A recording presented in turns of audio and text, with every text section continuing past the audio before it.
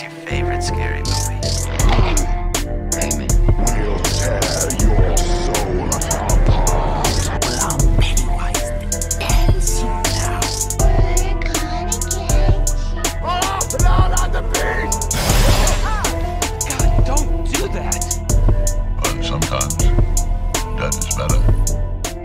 Hey everybody, what's up? KillJoy Jake here, and instead of having friends, I have horror movies. Today we got a big ol' update on Jeepers Creepers Reborn. I know I've been talking about this movie a lot, but this is a real big ol' update now. Finally, something crazy to go off of here. Now, before I do that, I'm gonna need y'all to like this video, subscribe, you know all that. If you've been watching all these videos, you hear me say that all the time. But getting past that, the biggest thing that I want to talk about today is actor Peter Brook recently had an interview that was posted on the Jeepers Creepers, like all their pages across YouTube, Instagram, blah, blah, blah, where he talks about his character, Shuriken Stu. Now, it's kind of silly name. First of all, sure, a guy that calls himself Shuriken Stu has got to be a little crazy and zany.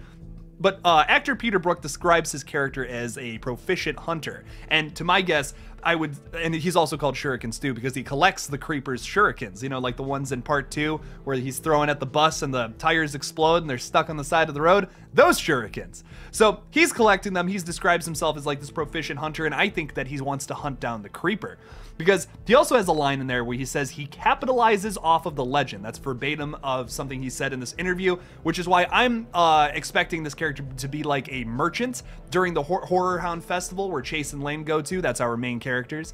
And my guess is that's where they meet him. And they meet him there. They're like looking at all his his goods at his store, and they're like, where did you get like, how did you make these? These look so real. And it's like, they are real. He's like a real creepy dude. Maybe he's like super he's just super passionate about taking down the creeper. That's something that like his life goal is to do that. Kind of like Abraham to the whale, Quint to the shark, Kraven the Hunter to Spider-Man. Like that's a weird draw from comic books, but you get the point. I think that's essentially what they're setting up this character to be, is to be like the hunter of the creeper, which is really cool. That's a really intriguing type of character that, if written well, can be executed in a very insane and fun way. I hope he's a little zany and like a little like crazed about wanting to take down the creeper. That's typically my favorite way. Like Quint, for example. Quint is kind of crazy in Jaws. He's like he's adamant about trying to take down the shark, and he has that whole like monologue about how he was attacked by sharks and his whole battalion, and when he was at war and all that,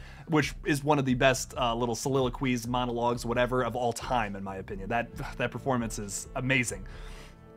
Would love to see something along those lines in the Jeepers Creepers franchise. Way to do something different, you know, with a different set of characters.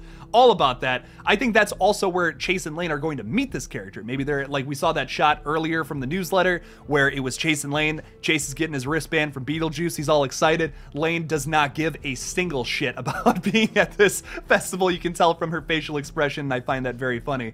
Maybe they're walking, maybe in the same scene even, they're walking down like these like little, going through all these shops and looking for things to buy. Chase is a huge horror movie fan, and he comes across this shop where it's Shuriken Stu, and he's all crazy and stuff, and he's like, oh sweet, little shurikens, I want to buy one of these. And maybe they buy one, and then later in the film, when everyone's getting attacked by the creeper, they team up with this guy to take the monster down. That would be a really cool little turn of events, because we do end up seeing them later on all together in that creepy house during that very, very, very short teaser trailer we got a little ways back.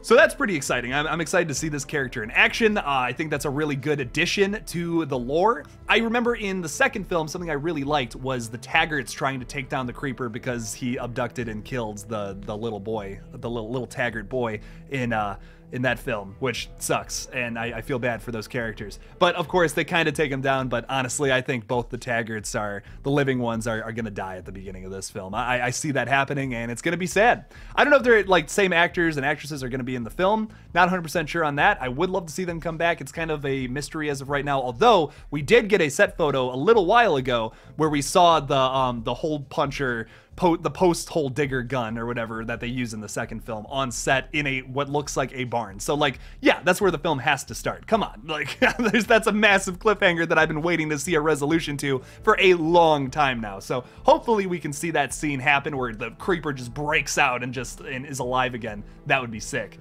One more thing I want to talk about, which isn't like huge news or anything, but something I just want to talk about because it's kind of bad news.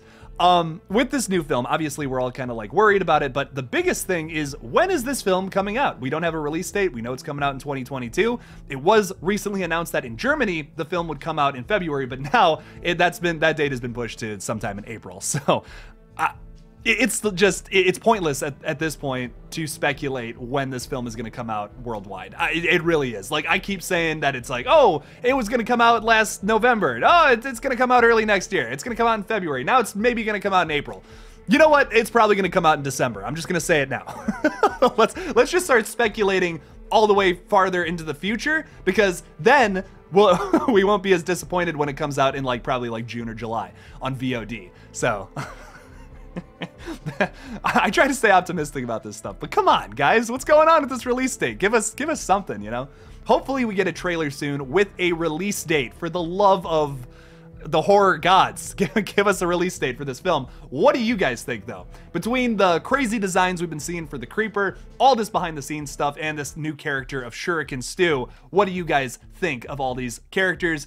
Things about Jeepers Creepers Reborn. Are you excited for the film? Are you kind of worried like I am? Leave me a comment about it down below. Let's talk some Jeepers Creepers. Thank you guys so much for watching my new Jeepers Creepers Reborn update. Don't forget to like this video, subscribe, blah, blah, blah. You know all that.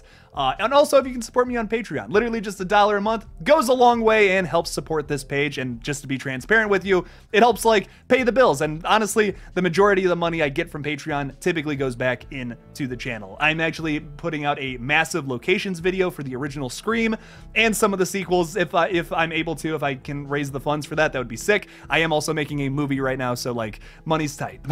So your support on Patreon means a lot and keeps this channel thriving. So if you can check that out, the link for that will be in the description below. Thank you all again for watching, and as always, don't forget to kill it out there, y'all.